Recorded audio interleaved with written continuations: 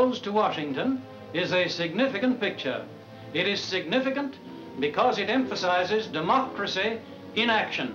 I consider it a real privilege and a real experience to have played even a minor part under the distinguished direction of Frank Capra.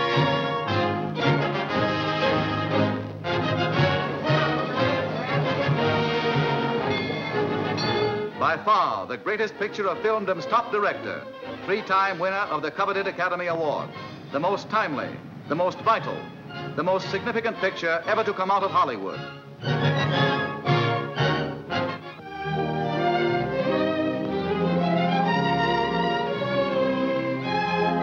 A homespun boy and a hard-boiled, worldly wise girl in a picture carved out of the everyday lives of everyday Americans, with those inimitable Capra overtones of drama, laughter, and romance, plus the finest supporting cast ever assembled.